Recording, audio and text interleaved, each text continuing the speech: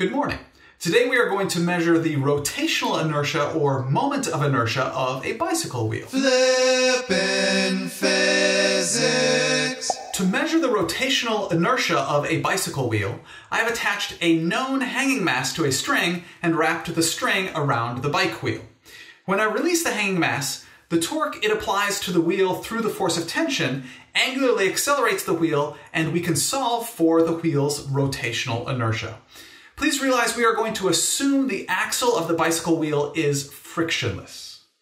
Bobby, please draw a free body diagram of all the forces acting on the wheel and hanging mass while the hanging mass is causing the wheel to angularly accelerate. Well, there is a force of gravity acting down on the center of mass of the wheel.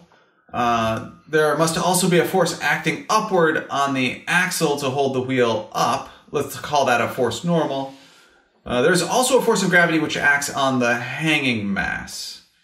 Actually, there have to be forces of tension acting on the ends of the string too. So there's a force of tension acting upward on the hanging mass and one acting downward on the wheel right where the string is last touching the wheel. Those two forces of tension are on either end of the same string, so they have the same magnitude. Very nice, Bobby. Now we are going to use the rotational form of Newton's second law to sum the torques.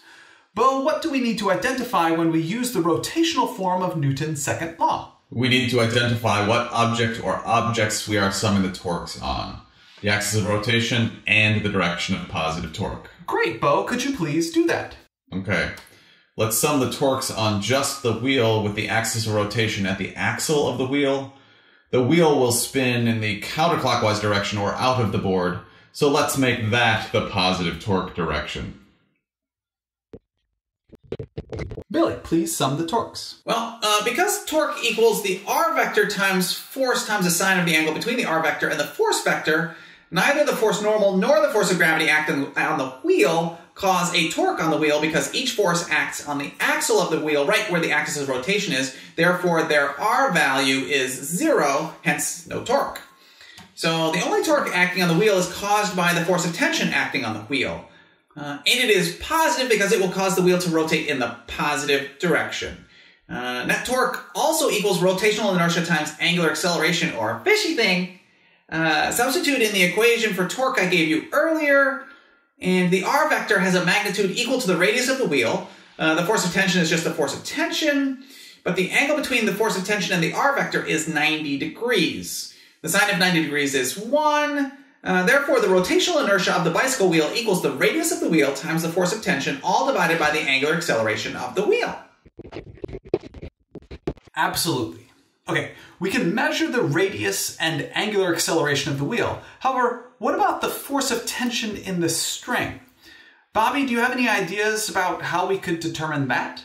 We could sum the forces on the hanging mass, right? Yes, we could, Bobby. Could you please do so? Okay, the net force on the hanging mass in the y direction equals the force of tension minus the force of gravity. The force of gravity is negative because it's down, which then equals the hanging mass times the acceleration in the y direction. We could substitute in mass times acceleration due to gravity for the force of gravity, and then solve for the force of tension.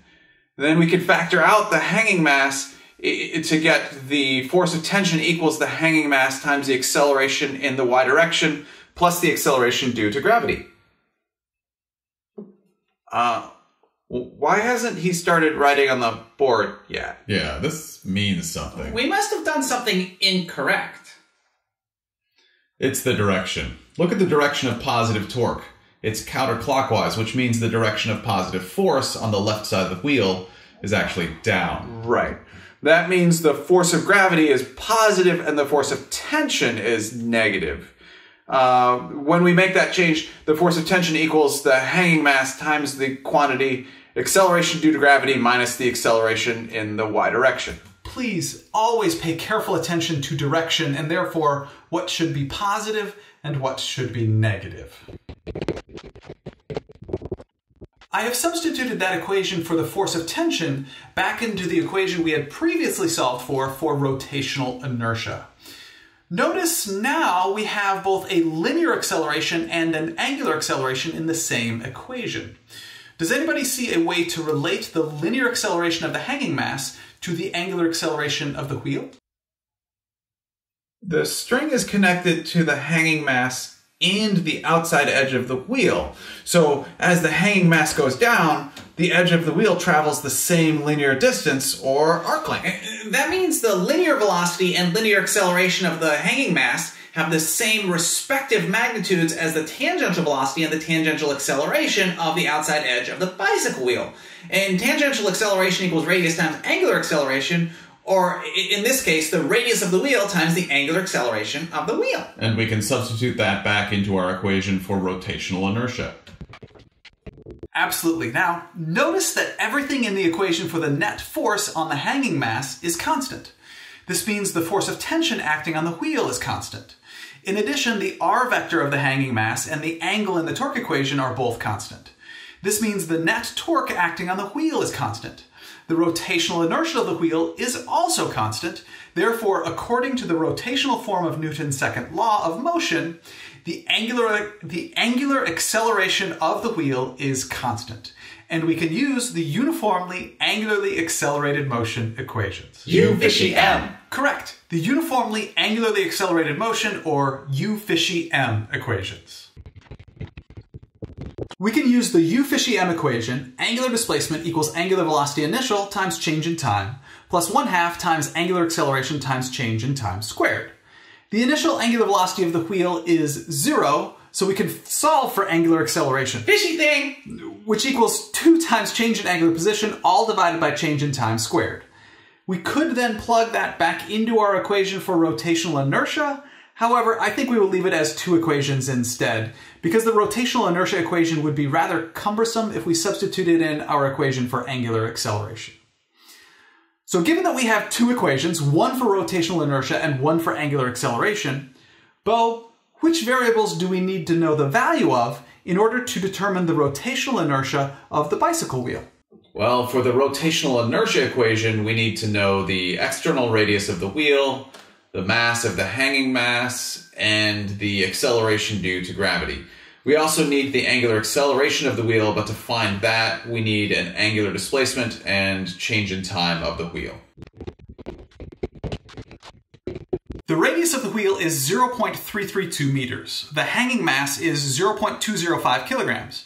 Here on planet Earth, the acceleration due to gravity is 9.81 meters per second squared. As the wheel goes through a change in angular position of 185 degrees, the change in time is 1.28 seconds. We need the angular displacement in radians, so I have multiplied by 2 pi radians over 360 degrees to get 3.228859 radians for the change in angular position of the wheel. When we substitute our values for angular displacement and change in time into the equation for angular acceleration, we get 3.941478 radians per second squared, which we can then substitute into our equation for rotational inertia. Substituting in our values for radius, hanging mass, acceleration due to gravity, and angular acceleration, we get 0.146800, or 0.147 kilogram meters squared with 3 significant digits for the rotational inertia of this bicycle wheel. Mr. P? Yes, Billy? I have no frame of reference to even have an iota of a clue as to if 0.147 kilogram meters squared makes even a scintilla of sense for the rotational inertia of a bicycle wheel. Yeah, I do not even know a modicum of rotational inertias to compare that to. Perhaps you could help us remedy this dearth of real rotational inertia information we seem to have. Please? There's the bell. We will have to address those issues next time. Thank you very much for learning with me today. I enjoyed learning with you. This does not really make sense to me. That figures. When was the last time we heard the bell?